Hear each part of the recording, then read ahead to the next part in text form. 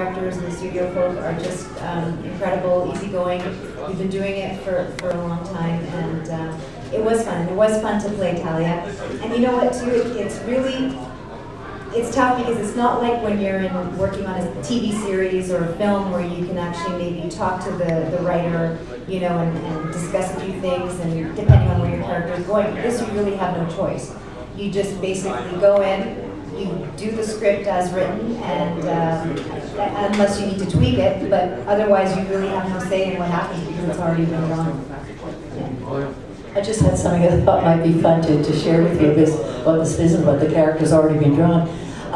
Most often, the people who are doing the animation might be somewhere in the Orient, Korea, China, wherever. That's where a lot of it is done. And the voice talent is in North America.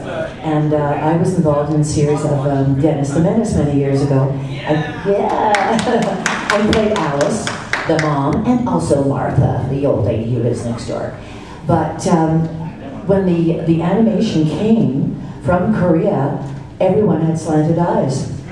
And this was kind of a totally kind of unplanned on the part of the animators, but they were Asian people, and they depicted the characters according to their lights. So of course they had to be sent back the project and redone again because Dennis and his mom are not Asian. Speaking of Asian Korean guys, no. Here you go. Random question for Venus. If Blackarachnia had to go on a date between Silverbolt and Tarantulas, who would you choose and why? That's a tough one. But I will have to say Silverbolt, but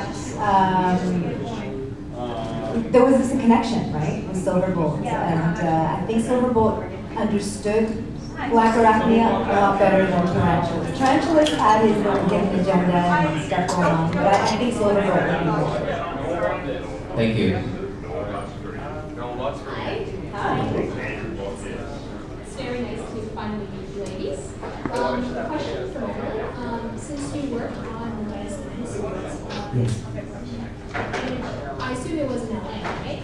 It was in LA, but the production company was French, called Deep Animation, and they had some kind of a deal going with Canada. So again, a slightly unorthodox situation, which you had a cast of Canadian actors living in LA, working under a Canadian contract with a French company. Yeah, because usually the purpose like that would be like it would be summer in Los Angeles and summer working in Toronto. So in that case, that means that you worked with the partner. That's right, the late great.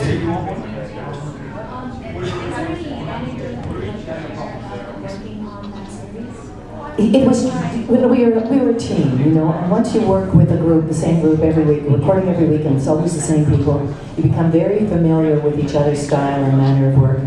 And whereas with Hanna-Barbera, we would always have a rehearsal, a read-through.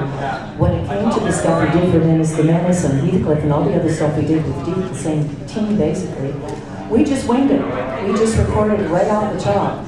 And it was enormous freedom. Of course, we could always go back and do retakes, but in terms of the funny stories with Phil, not so much a funny story, I remember. He was just about to leave for New York at the time, and he could do anything, and he could also do imitations of celebrities, whether it was John Wayne or Sylvester Stallone, or I mean, whoever you wanted, he had that voice, you know, right there. He really was a genius voice actor, and what a loss to the community when he died, especially in such tragic circumstances. And my question for Venus, I saw that Lifetime movie, Circle of Friends, and I was very surprised at how the twist happened. And we go a really weird question here, but how would you have murdered all those people? I'm sorry, can you repeat that? How would you have murdered those people? Well, I have done that before, and I do have experience. Maybe I should be so I'm not. Look, one of my favorite channels, believe it or not, is the ID channel, and I watch it because I love to see, real life murders that took place in a story format. I'm not as violent as you might think I am. I probably would maybe poison their tea or something like that. Something very, very simple, You know, it's like, yeah, exactly.